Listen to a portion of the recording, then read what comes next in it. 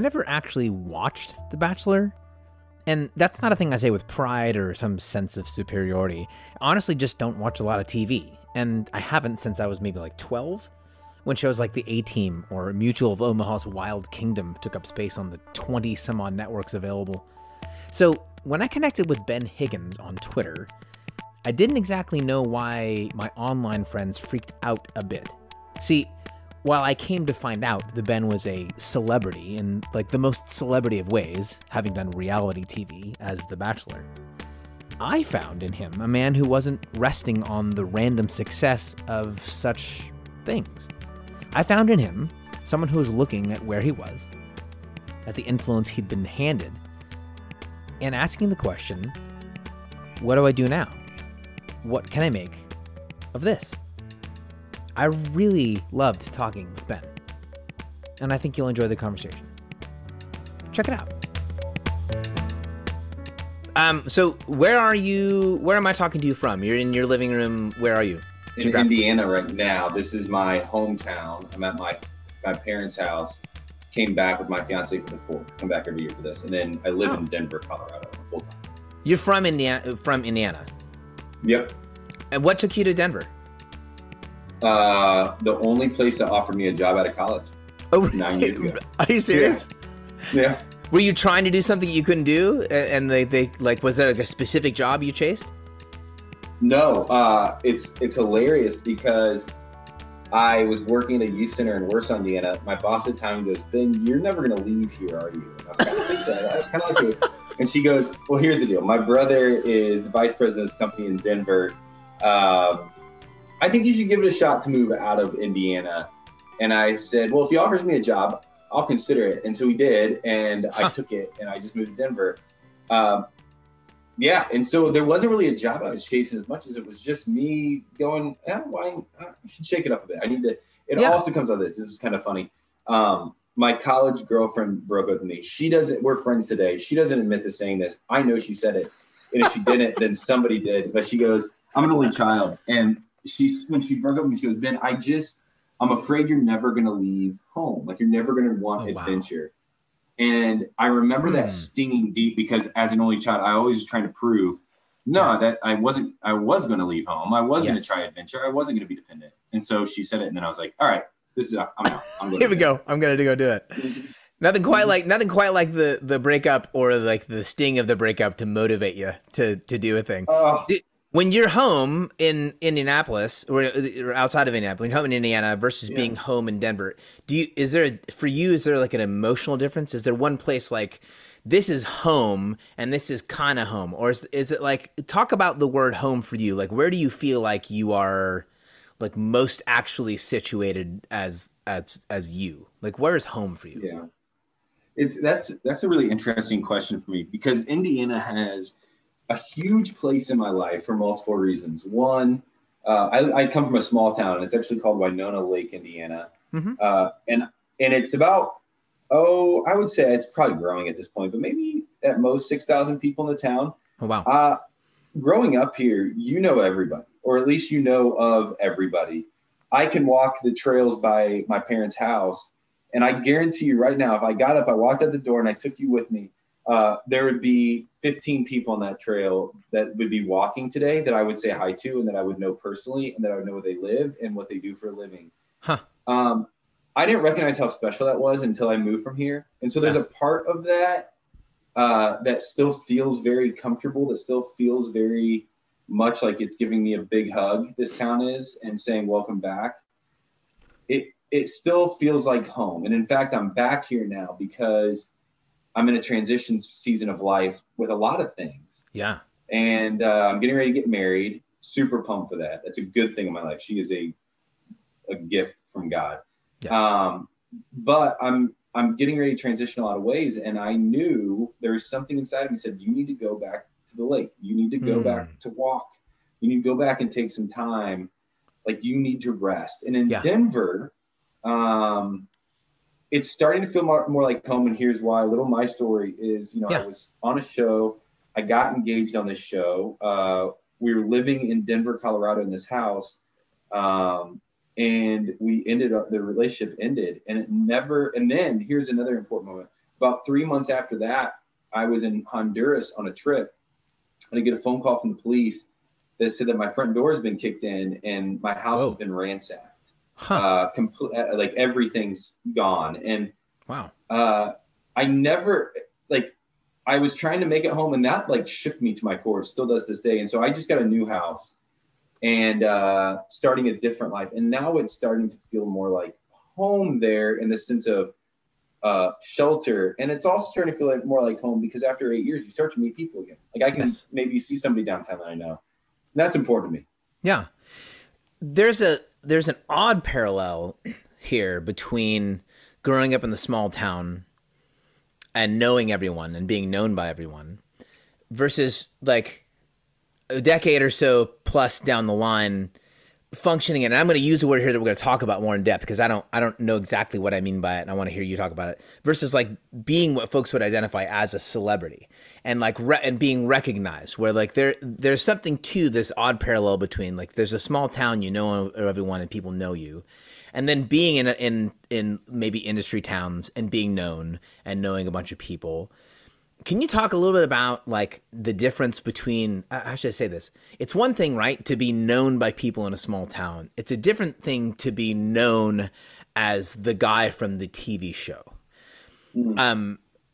Like is it's not even is one of those preferable, but like can you talk about the difference between like being small town Ben and being like Ben from the TV show? Do you feel that as a big difference, or are you more the kind of person who's like, hey, people are people? Like, how does that work for you? I think it's a balance. And so here's a good example. Let's flash backwards a little bit. Growing up here in Indiana, it's not uncommon for people to know people here. Like it doesn't stand out that people now might know my name. I don't know if they would have or cared as much without the show. That's something that haunts me a little bit. Like when I do go to the coffee shop downtown and people are like, Ben, and they're so nice to me and they're asking me about my life and about my fiance. There's always a piece of me that's like, I don't remember this 7 years ago. Like I don't remember this being the response. Yes. I don't hate it, but I don't remember that. And so yes, things have changed there. Yeah. In a lot of ways for the better. Like I do feel like now personally, people take more of an interest in my life, which I don't see as bad. I wonder though, what that would look like without the show often. So like how much of their interest in me is because I was on a show. Yeah. That really, I didn't do anything to be on that show. Like I don't have any pride. I'm not mad I did it, but like I don't have any tangible skill sets that brought me that. I took no hard work to get to that show. Yeah. They just asked me. Like I just showed up. And so that is an odd piece. But here's the beauty of this. And so I had two instances in my life that have stuck with me when it comes to celebrity and fame. One is when I signed up when I was on the show and I was leaving, one of my buddies looked at me and says, "We'll see you in a couple weeks." Like one of my best friends, meaning like I wasn't going to last very long. He goes, "There's some studs on that show, and like you're fine, but like you guys, like you're not going to be there that long." I was like, "Thanks for the pat on the back, homie. Appreciate that." Yeah. And so one, that humbled me to ask myself the question, am I really not that great? Two is my former boss, who was a great man, did an interview with Good Morning America. So Good Morning America came to town when we were filming the show here. And he's the head of the youth center here in town. I'd worked for him for years. And the headline of the article, and I still remember this today because I give him so much for it, says, "In this town, Ben Higgins is still a nobody." Which is such a weird deal having it come from your hometown when the world at that point felt like it was telling me I'm a somebody. Yes. That I'm different, that I'm special. You know, you're on the cover of magazines when you walk into the grocery store, you're on national television. And then somebody in your hometown goes, "In this town, you're still nobody." But there's a beauty to that statement that he made. Yeah. Because what he was saying was, in this town, if he probably would have phrased it a little better, in this town, Ben Higgins is no better and no different than anybody else that's walking the streets here. He's one of us. In this town, Ben Higgins is one of us. In this town, Ben Higgins is accepted. In this town, we don't care what he's done or where he's going, when he comes back here, he's still a part of us. That's good. And that took some time, but after a while, it actually was unbelievably peaceful to me to hear that and let that ring true. So there's a side of me now, 6 years removed, that when I come back here and when somebody at the coffee shop doesn't ask me all the questions that I know they know from Instagram or from the media, there's a piece of that's exciting for me because it makes me feel loved for something far beyond a show. Yeah. That's powerful. Yeah. So that's how I'd explain that. I think that's good. I've had the opportunity in my life, man, to be surrounded by a lot of people that like to humble me. Again, going back to, you and I talked a few minutes ago about the theme of this book I just wrote, called It Is What You Make of It. There is something to be said, though, like once you have that platform, either because of like you're LeBron James and you're literally the best basketball player in the world and that's how you get to this place where everyone knows you, or it's a TV show and there's a little bit of a luck of the draw thing. Either way, you end up in this place and the question still ends up being, to some degree, the same. Like the across the board with regards to celebrity or being known, the question still ends up being the same. Like what do you do with the power you've been given? And a couple of things that I want to get into. One is I want to talk briefly about Generous International LLC and your decision to move in that direction. I want to talk about the dream, and we'll get to that in a second.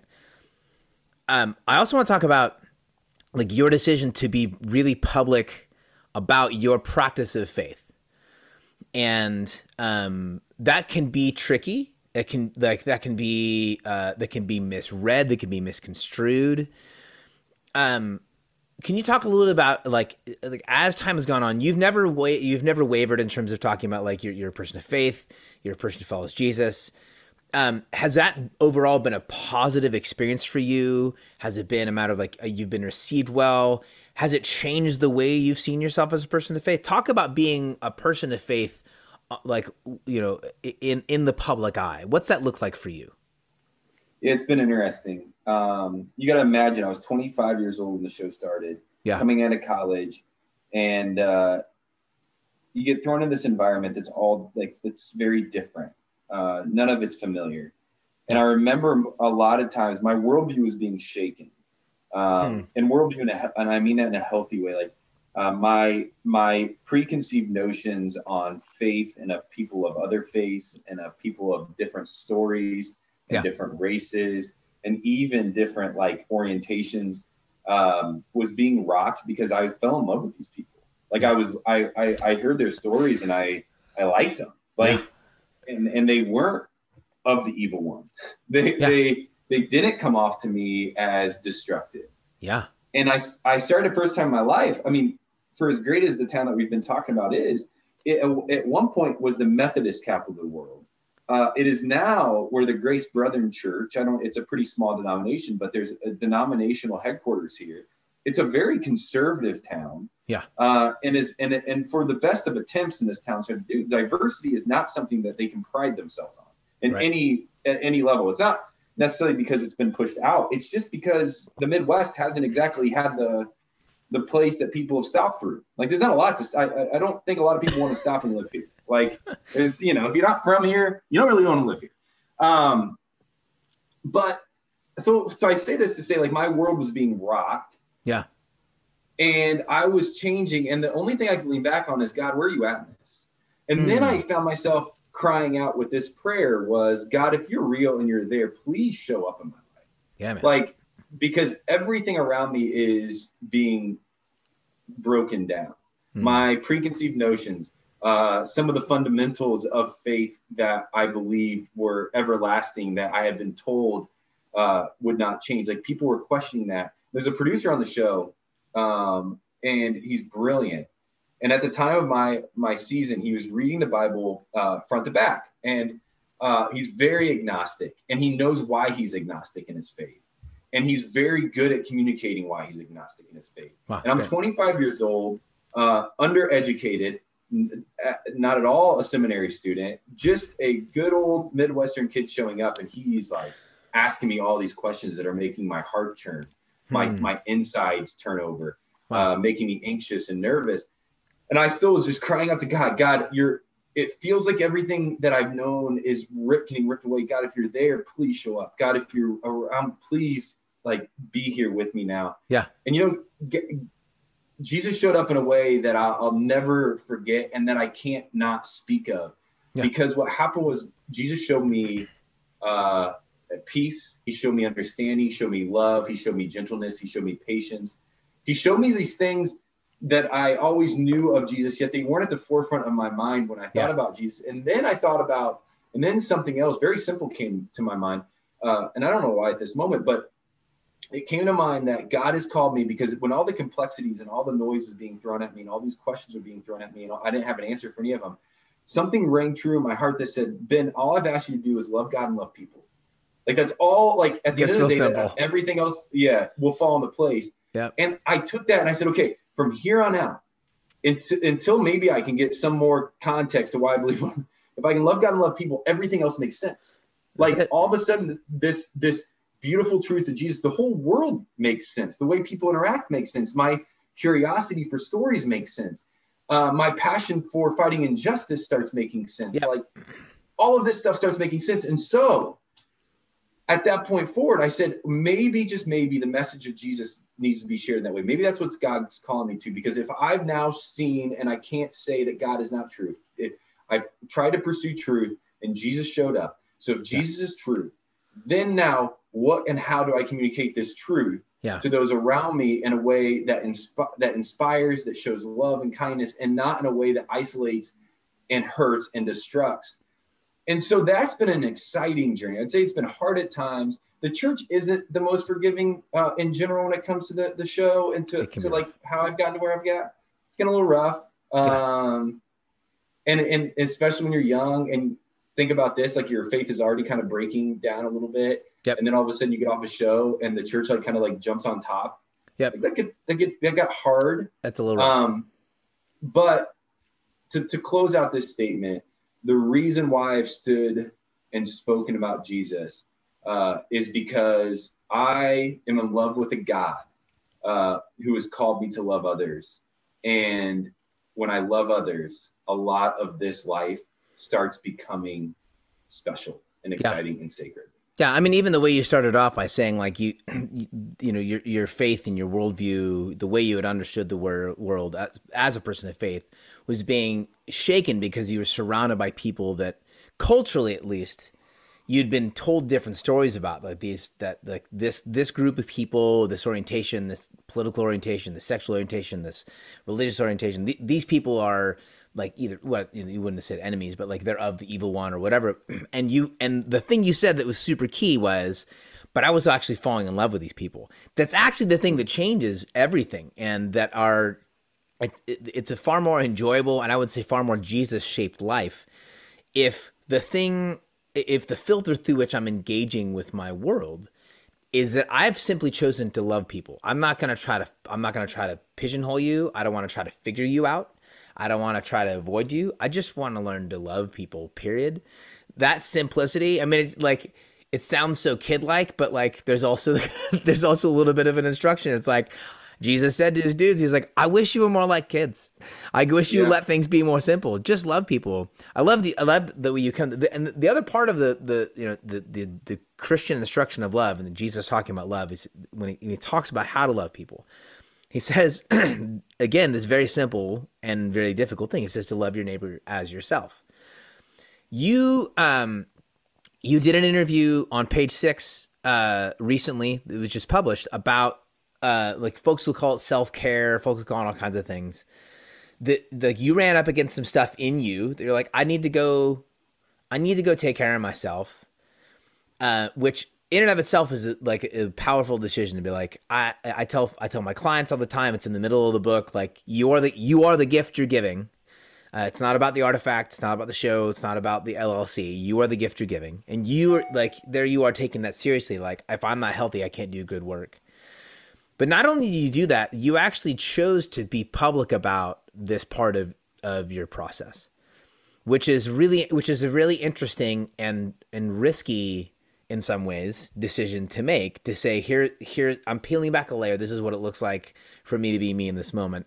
Can you talk about the decision to be public about, like, I'm on a journey. I'm taking a moment to take care of myself. I'm not ditching the game. I'm in, but I need a minute to go get healthy and get centered, and like, talk about the decision to to be public about that. Was it conscious? Like, how did that come about? Yeah. So it kind of started spur on slowly but surely. There was more time that I desired to stay in bed. There was less energy that I had to do tasks that historically have been really exciting for me. Mm-hmm. My mind was spiraling and wandering with anxiousness and panic at times. Wow. Fairly consistently. And I'm not unfamiliar with those feelings. They've happened a few times in my life, and typically I haven't confronted them. I've kind of let them just dig deep until like I'm breaking, and then it comes out in a negative way. My reaction becomes really terrible. Well, because it's happened and I'm not familiar with it, I recognized fairly early on that I needed help. I needed to I needed to confront this. I needed to lean into it, I've called it, and sit in it and figure out these are symptoms of something that I'm experiencing internally, and I need to process. Now, you talk about it often, but one of the reasons why I decided to make it public is, I came out with a book in February called Alone in Plain Sight. And the hope with that book was to help people feel less alone. Yes. If I've said, if somebody reads that and all they get out of it is that they're not alone, it's all been worth it. Like every page is worth it. Yes. And I shared that because I had to. Like, I had to share that message because I know what it feels like to feel alone, and I know what it feels like to feel like you're spiraling. Well, now I have the ability to speak publicly, and I'm still fairly unfamiliar. It's only been a few years, but I'm still unfamiliar with how it looks. But when I'm in these situations, and I know no matter how hard it is, that like I'm not the only one in it, that other people are experiencing, because the more I've talked about my pains and my sorrows, the more relatable and the more vulnerable other people become to me. That if I'm going to create anything good out of this moment, outside of healing myself, it's allowing others in, and allowing others to hear that they're not alone in that. And so for me, it is a conscious choice, but it's a very clear choice. One, selfishly, the selfish part of that is I need community during this time also. I need others to tell me that they're in it too, that we're in it together, that I'm not alone. I need that part. The second piece is I believe others can maybe just possibly benefit if they come across an article, if they maybe pick up the book or they see it on Instagram, whatever they do. If one person just sees it and says, hey, Ben's struggling with XYZ, so am I. Maybe I can make it one more day. Maybe I can take one more breath. Maybe I can get up and walk again. Or maybe I can take time. Maybe they hear and they can take time to heal and recover and get help, because it's just no longer taboo and it's no longer unspoken. Now it's out there. So there's a selfish side of that. And then there is what I think a side that, like, I just believe now it's a responsibility I have. Yeah. And there, we come back to a few things come together for me right here. One is like, it is one thing to write the book Alone in Plain Sight and talk about, hey, you guys aren't alone no matter what you're going through. It's another thing entirely to actually publicly embody that and be like, look, because this is, like whether it's depression or anxiety or it's addiction, or like all of these things are the things that actually end up isolating us. And like when we hit those like dark spots, the thing that we are told in our sick little psyches is that no one wants to deal with this with you. This is the worst part of you. Don't show it. And we end up isolated. So for you to have written the book Alone in Plain Sight, and then given the opportunity to the choice to like not be public about your own struggles, but like look like the, on the top of the mountain authority figure, or look like the human being who wrote the book because they needed it too. You made that choice, which I think galvanizes you as someone who gets to tell that story. Like, you get to say, hey, you are not alone no matter what you're going through. Here's what it's looked like for me. That's super powerful, which then comes back to like why I'm so compelled by the person of Jesus, is because it's one thing to have ideas about love. It's one thing to have ideas about faith and about generosity and about justice. It's all these things are the wonderful as ideas. they're powerful when they're embodied. They're powerful and life-changing when like someone actually does it. It's the thing about Jesus over and over for me. It's like, that's what it looks like in the body, in a person, to love well and to forgive. Forgiveness as an idea, it's beautiful. Forgiveness as an actual practice is devastatingly difficult. And you get to watch Jesus actually walk that stuff through, or whether it's justice or charity, what's it look like to give beyond your apparent means? And you see that in the person of Jesus. So for that moment for me, watching you make the decision to be public about about this particular season and say like, yeah, I'm gonna go back to where I'm from. I'm gonna go take care of myself. Because this is what it looks like for me to like be in this, what otherwise could have been a really isolating spot, and share this with the world. With the LLC, the decision you made to start Generous, this was like, was this a seed in you, a dream in you that you had for a long time? Like, how did the thing pop up for you that you were like, this is the thing, I want to start an LLC. I want to, this kind of like the redemptively oriented business model thing. Like, how did this pop up in your mind? What did that look like? So when I was in middle school, my family went on a trip to Central America, and we entered into communities that lacked clean water, education, food, healthcare. I mean, they're in the middle of nowhere. And we went to this organization, and they were doing good work. It was a disaster relief organization. It was answering the call to Hurricane Mitch. And so they're passing out like food boxes to these people. And then we were, do a little church service and we'd leave. Well, we went back the next year, and people were still hungry, still thirsty, still lacking education, healthcare, all these things. Yeah. And my buddies and I had gone back with me, and they said, is there anything more we can do? Like, yes, this doesn't feel right. Like, great that they're there. I have nothing against the organization, but great that we were there. But is there anything more we can do? How can we help in a way that doesn't hurt?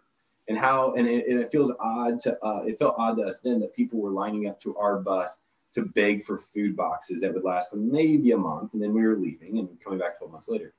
So from that, my buddy was smart enough to start an organization called Humanity and Hope United.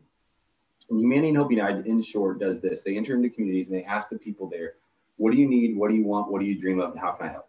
Wow. And then we allow the community to lead us in the strategy, in the decision-making. We're just behind them the whole way in a support role, be that financially, be that with resources, et cetera. It's going tremendously, and it grew in incredible ways from my time on the show, because we were advocating for it pretty heavily. Well, after the show hit, and this story does get shorter now. After the show hit, I was feeling pretty alone based on the fame and the celebrity. I loved it for a while, and then all of a sudden it hit me in the face, and I felt like I'm running this race, and then I don't really know what to show for it. Like, other than chasing relevancy, this feels pretty isolating. This feels pretty purposeless. Yeah. So I called one of my wisest buddies at the time. Still one of my friends. He's still wise. But I called him and I said, this is where I'm at. I don't know what to do with it. I have a team of people around me trying to keep me relevant, and I feel dead inside. Yeah. And he said, Ben, what if this whole thing was never meant to be about you? What if there's only one name meant to be famous? That's Jesus. What if no human is meant to be famous? Now, fame is not bad when it comes to opportunity, but it's how you use it. It's what you do with it. And what if this whole thing is never meant to be about you? And it sounds really like churchy and really Christian. He's like, and then he turned it. He goes, what if there's something you could do with this that makes the world a better place? Mm-hmm. Because he is a Christian as well. And I thought he was going to turn it to be like, just go out and talk about Jesus, which is something I've heard my whole life. And it's never really known what that means. Go become a preacher, get on a sidewalk, get a platform, bring a sign. Exactly. Yes. And he said, what if you can make the world a better place? So we started talking about H&H. After this conversation with my buddy, my other friend and I went down to Honduras, and we took a road trip to just talk through this idea of what the next season of life looked like for me. I was in a similar place that I am right now.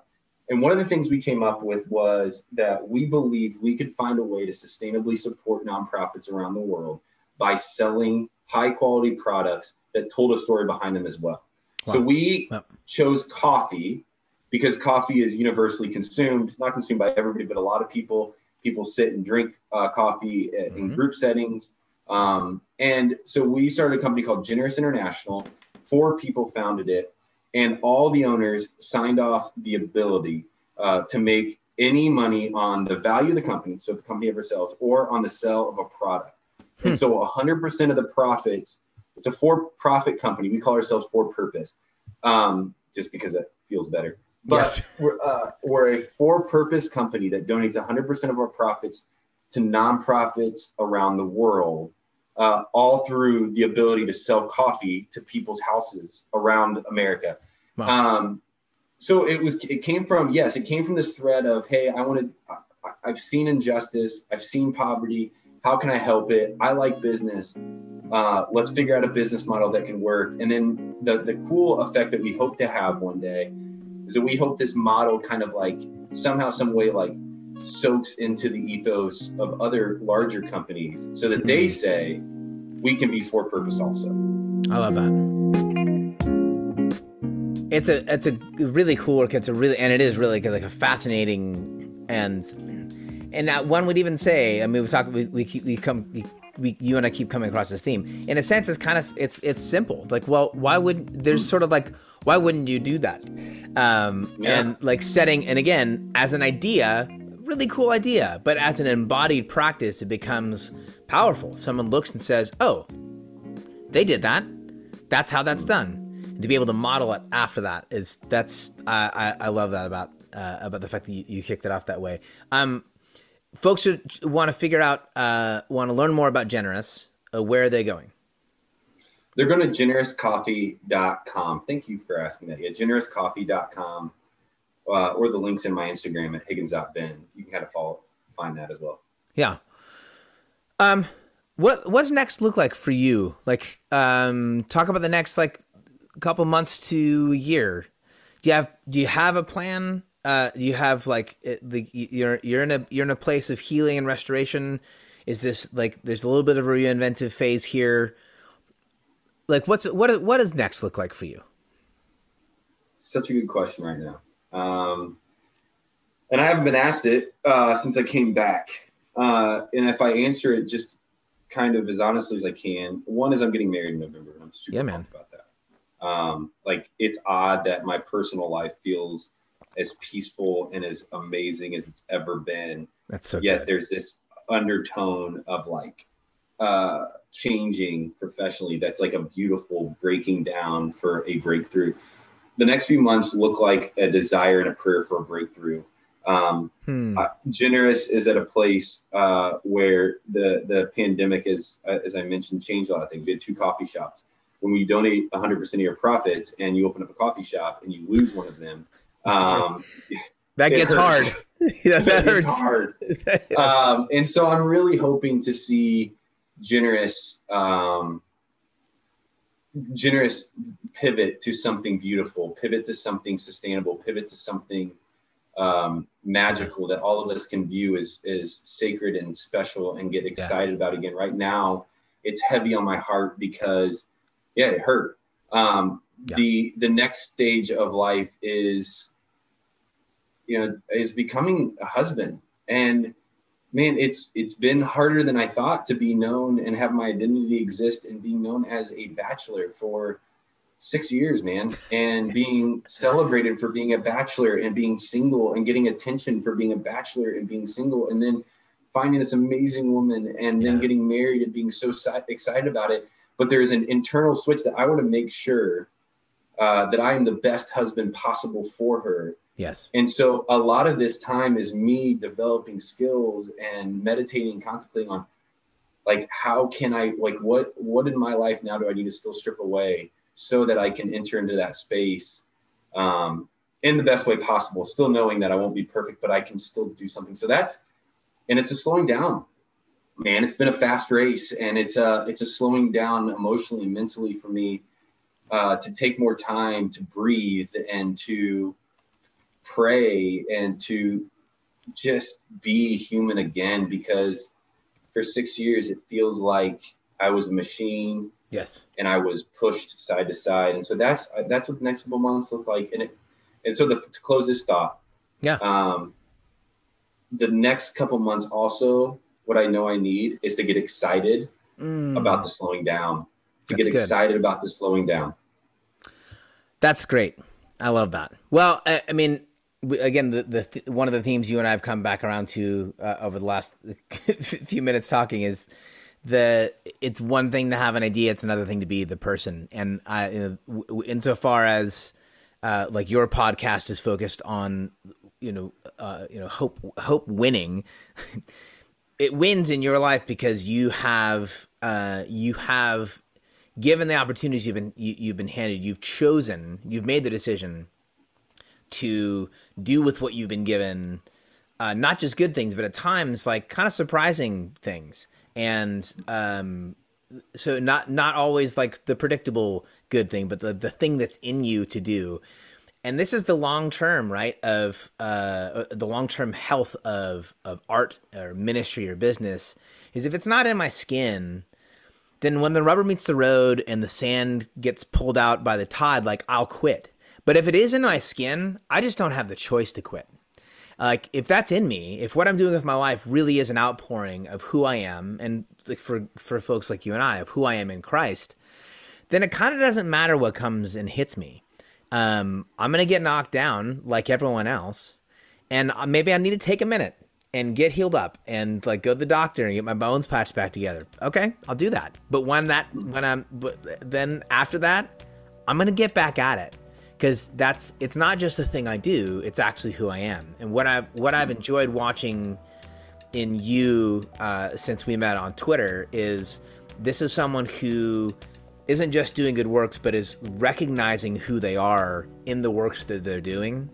And like the expression in work and communication is clearly also a kind of a self-discovery and a self-examination, and it makes you worth not just paying attention to, but following and rooting for. And it's one of the reasons I'm on your team, and I'm happy to be. So thank you for your time and for making some space right now, man. Happy to be here.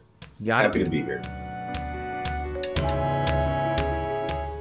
And thank you for listening to this episode of the At Sea podcast. If you'd like to follow up with the work that Ben is doing in the world and be part of it, jump to generouscoffee.com and not just follow along, but pick up some of what they're doing. I think their model is beautiful. I think it's not only beautiful, but it's effective. And that's a rare thing to find in the world.